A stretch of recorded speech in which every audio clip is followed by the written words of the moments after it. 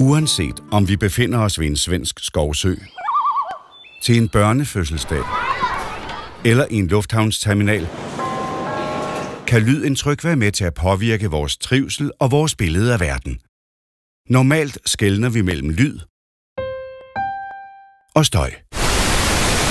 Kort fortalt kalder vi de ordnede, behagelige indtryk for lyd, mens de mere kaotiske og påtrængende lyde omtales som støj.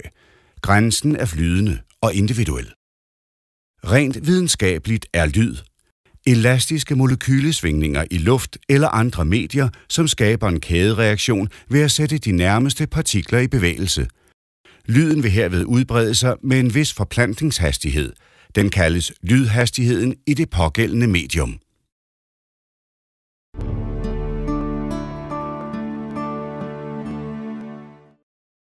Lydens svingninger kan beskrives som en fremadskridende lydbølge, der udbreder sig i alle retninger som ringe i vand. Det er antallet af lydbølger per sekund, som bestemmer en lyds frekvens. Frekvens måles i hertz, og 1 hertz er lig med 1 svingning per sekund. De lavfrekvente baslyde har lange, bløde lydbølger med få svingninger per sekund, mens en diskantlyd har mange svingninger per sekund. Bølgelængden i luft for en lydbølge med en frekvens på 20 Hz er for eksempel 17 meter.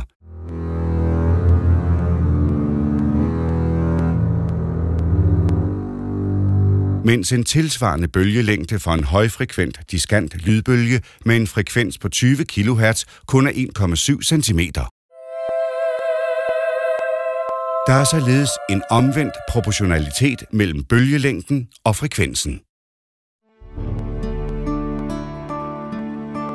Lydtrykket beskrives normalt ved en decibelskala. Det betyder, jo højere lydtryk, desto højere decibel. Hvis dB-målinger skal kunne sammenlignes, skal de foretages i samme afstand til lydkilden.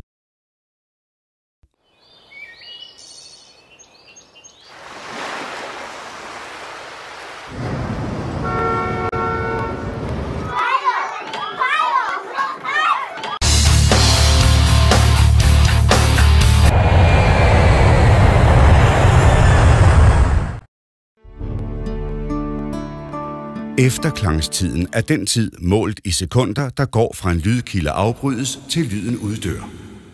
Det er de omgivende overfladers karakter og akustiske egenskaber, som bestemmer, hvordan lydbølger opfører sig og spredes.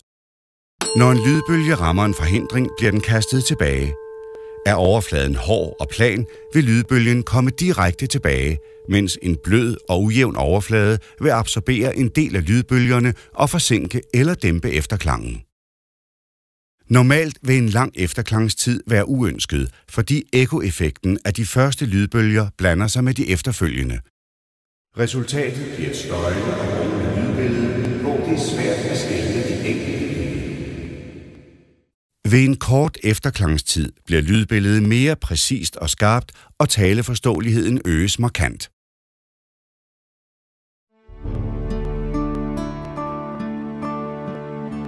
Lange efterklangstider kan nedbringes ved at bruge materialer, som er gode til at absorbere lyd. Denne egenskab kan beskrives ved hjælp af en absorptionskoefficient. Hårde og stive materialer med en glat overflade har oftest en lav absorptionskoefficient, mens materialer med en blød, ujævn eller porøs overflade typisk har en høj absorptionskoefficient. Jo større andel af rummets samlede overflade, der absorberer lyden, desto mindre efterklang vil rummet have. Derfor er det vigtigt at vælge et materiale med en høj absorptionskoefficient til de store flader.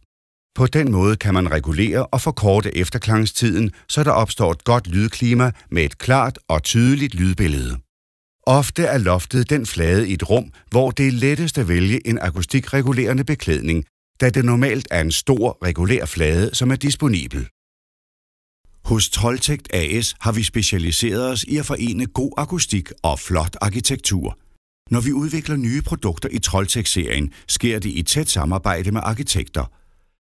På den måde er vi sikre på, at Troldtekt altid er svaret på akustiske udfordringer, uanset bygningstype.